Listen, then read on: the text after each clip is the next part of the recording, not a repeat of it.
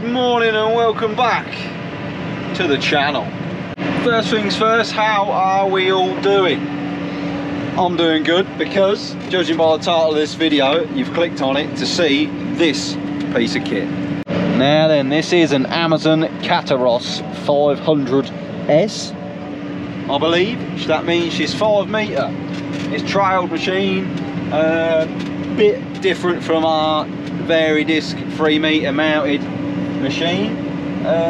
This is a demonstrator. We haven't bought it, just demoing it, trying it out, and so far I'm impressed. The difference between this and the Vari-Disc, and it's something that me and Dad are looking at going towards, is that packer roller on the back. That's just pressing everything down what I've worked, because sometimes I'll go over the stubble with a Vari-Disc and then I've been over with a set of gang rolls, which is 2 lots of work. This is doing it in 1 pass. I'm gone up every wheeling straight and now I'm going diagonal across the field. Anyway, I'm here with my co-pilot, Spud. You ain't seen him for a while. He's pretty big now in the cab, but he's alright, he's loving it. He's loving it. But yeah, the main difference is that packer roller and the ability to adjust the hydraulics on a spool valve. There's a little gauge there. We'll get out, have a walk around it in a bit. I'll get Dad on it and then I'll do some filming. But yeah, just sort of motoring on, seeing how it chops up different sort of stubbles, really.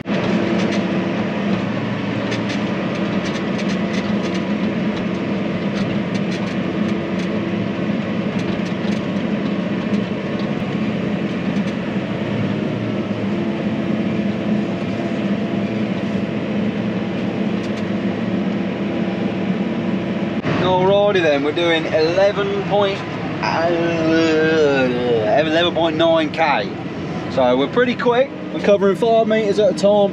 So you just pull one way depending on what soil type you're on.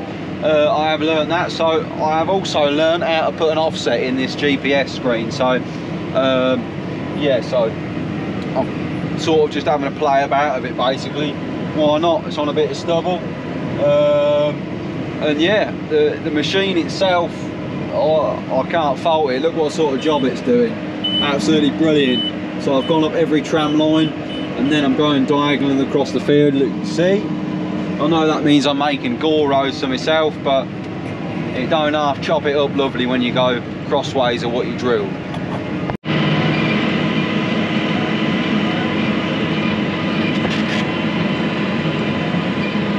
I was going to get out and show you around the piece of kit, but it's just started raining and I've been bunged up with string for about 20 minutes. It must have been a whole twine of string wrapped around one of my discs, so I had to unblock that. It's just started spitting about, but nothing too serious. Gonna go and get a bit of lunch, whether we come back over to the farm too or whether we do some barley stubble. Got some stubbles that's growing up green, so hold fire. Okay, we've just had a bit of dinner, the sun is back out. We're going to go on a different block of land now on some barley stubble. Try that out. Dad's going to come down. I think he's going to bring the flower mower and then I'll get him on here and do a bit of filming of the cultivator. But we got done harvest a couple of days ago and then we went and helped Martin, the neighbour, out.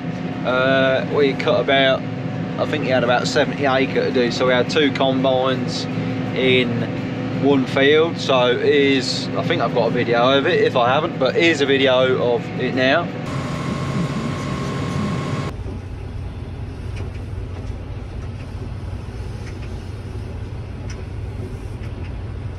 So with our combine and his combine, we were cutting about 35 foot, which is a decent amount. So we got done that in 2 days, 70 acre in 2 days. So yeah, it's just cultivating now. The baler people got a few fields left to bale and clear up, and yeah, it all happens, it all goes round again. But the main thing is testing this cultivator out today. That's how she folds up. She's a bit top heavy. that's not because you can lift it up and down on the wheels at the back. The wheels are right at the back, and yeah, for these fen roads it's a bit wobbly, but I'm so impressed with the kit. I just love that roller on the back, how it levels it and leaves it firm, and the electric spool valves for this job makes it easier as well. But Amazon, they do make good bits of kit. You know, we had a mounted sprayer, and the paintwork on that was a 2014 sprayer before we had the Hardy, and yeah, the paintwork on it's just phenomenal. This is a 2021 set of discs as well. She's not had that much work because it took me about 15 acre to shine the discs up on our soil, our black soil, so yeah.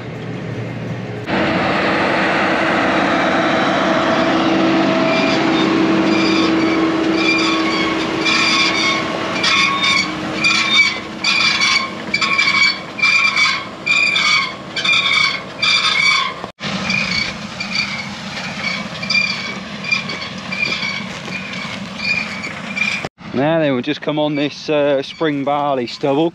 You can see what sort of job the machine's making. I know she's got a bit of a squeak. One of the scrapers is just catching one of the rollers.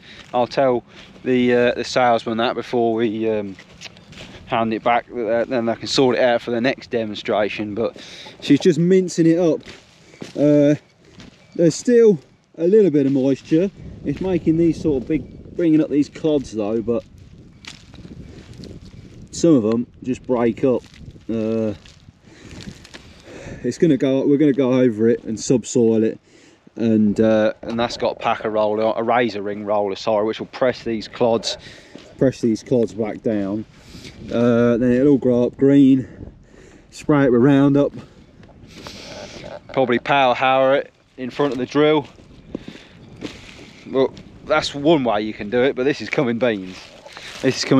So mince it up with this, subsoil it and plough it for beans. I don't like, well, me and Dad don't like minimum tilling for beans. We like to plough it, but you can see on this where it's a bit blacker, making a hell of a job. From that to this is how I like it.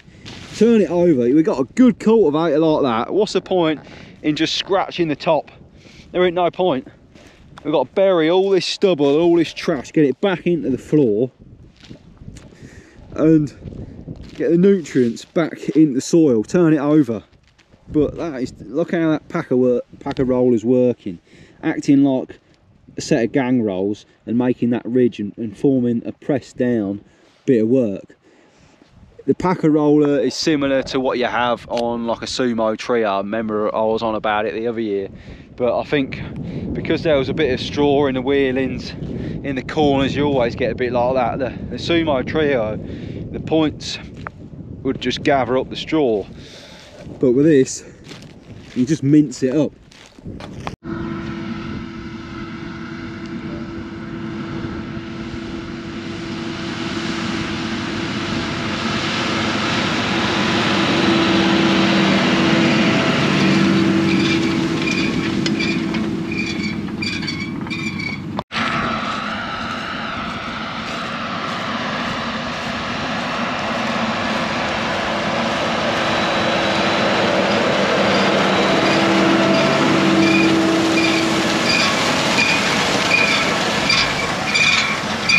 Bit of a damp, dull day today, really. Started drizzling about, but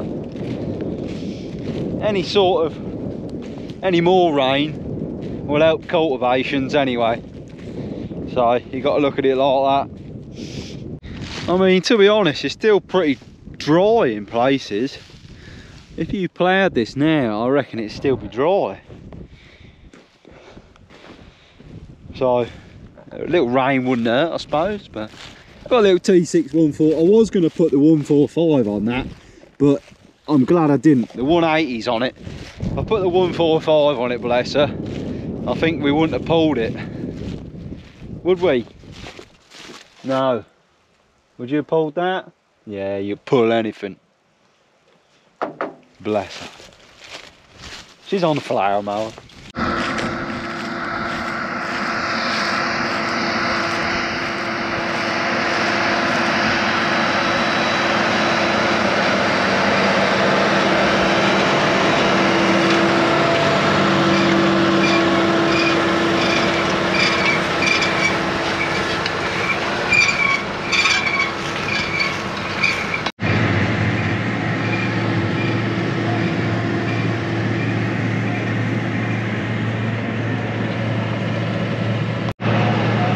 Dad? Well, I think it's a very good machine. It's nice and heavy, especially this year. The land's a bit damp, sinking in nice, mixing the top up. Work rate's quick. Great thanks for Pex for giving us the chance to have a demonstration with this machine. Yeah, it's you certainly get across it. We've only been in here, what? Well, I went up and down the wheelings, and I think we've been in here, what, half hour? Half hour, I think, yeah. Yeah. It's I think there'd be an improvement lot on the vary disc, because because of that packer roller and the fact that you can almost force this into the floor because it's hydraulic depth control. But when we get it at the yard, I will just have a walk round it and show you. But everything's sticking to the tractor now. It just rained. I've always liked either the razor ring or the double D packer on the back. I think it's ideal for breaking up any clods that's brought to the surface, and it just consolidates it back down again, so that you know, everything germinates and grows. I've always been a great liker of the razor ring. Well, you like the Amazon kit, don't you? Yeah, paintwork's fantastic on Amazon. Well built, well made machines. Can't knock them.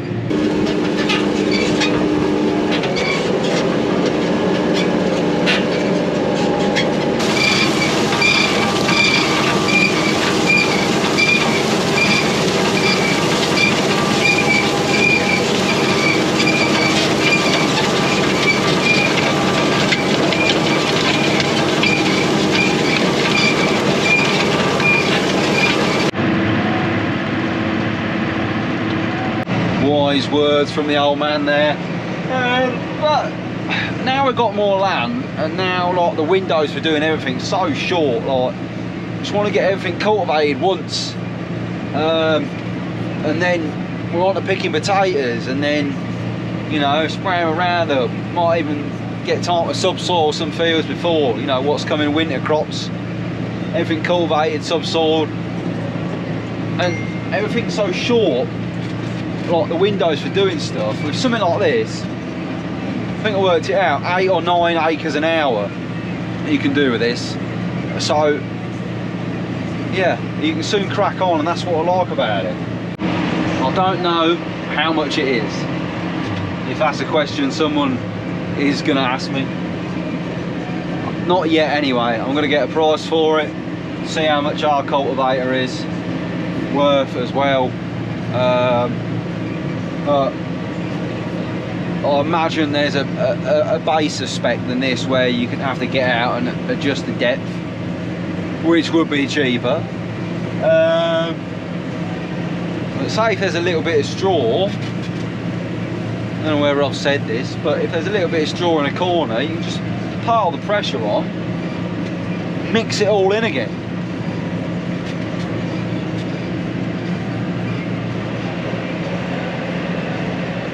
Alrighty then, I'm back up the yard because it's raining quite heavily actually. Didn't talk of this, but I don't know if I mentioned we've got the irrigator running anyway for the last time, just giving the potatoes a bit of a drink. But yeah, just having a look around this big old set of discs on it. I don't know, I think they're bigger than what we've got on the Lemkin drill. But what I like about these is they're like sprung, these rubbers. It's difficult to explain really. Say if one's in a tram line, it'll go up and the others will stay, like it'll contour the ground.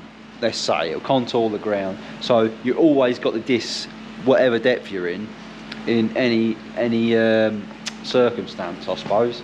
And yeah, like I said, 2021 machine. She's fairly long. You get that.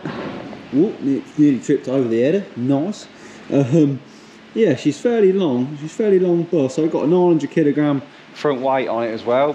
I need it to pull it. This is a T6 180 that it's on. I'm not in boost, so I'm not up to 180 horsepower. It says in the manual this is a 150 horsepower machine, but I think they ought to up it to 165, because I think that's what I you need to pull it.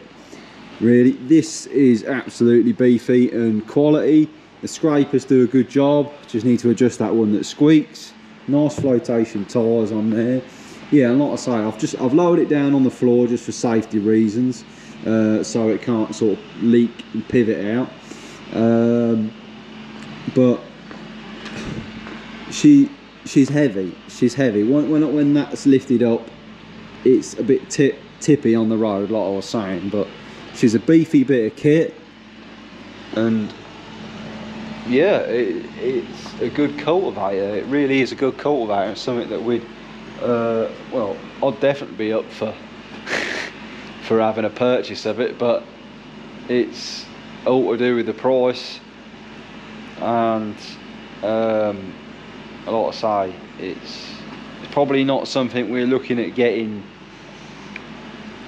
now. We're thinking of probably in the lines of a telehandler or possibly a combine. More land, more to get round. That's why I just wanted to try this out.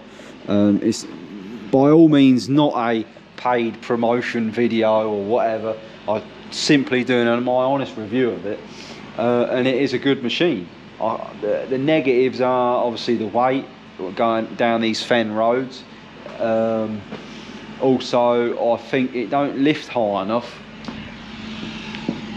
When you come to fold it up, it don't lift high enough. Sometimes the bottom discs, when you unfold it, I think, yeah, when you unfold it and fold it, they sometimes scrape the stubble a bit, so it could lift up a bit higher. Other than that, it's hell of a machine. She's hell of a machine. You've seen it working, you've seen Dad drive it, and you see what he thought of it as well. And for getting over your land quick, for doing a quality job of incorporating stubble, straw, anything. Like I said, I've been on the bean land that had a lot of chaff, and because we chopped it, this worked a dream. Depending on what sort of soil incorporation you want to do on your farm, this machine is brilliant. Really is good. I'm really impressed with it, and it works good with the hydraulic electric spool valve, sorry, and it works well, and it looks the absolute nuts on this machine. You can't beat blue New Holland with Amazon green kit. It's just, yeah. Got my little, she's 800 kilogram, little 800 kilogram weight, GPS, happy days. Yeah, I shall perhaps do a bit more tomorrow with it, and then wash it up and give it back. I think they've got a couple more demonstrations with it, and that's, yet again, that's thank you very much for G&J Pecs for giving me the opportunity and Dad to try this out. It's definitely something we'd look forward to, and yeah, we've got to consider it really, because it is one hell of a bit of kit. And yeah, I'd like to thank the salesman Matt and Simon, the New Holland salesman in our area. And yeah, hope you enjoyed this video of the Amazon Catros 500.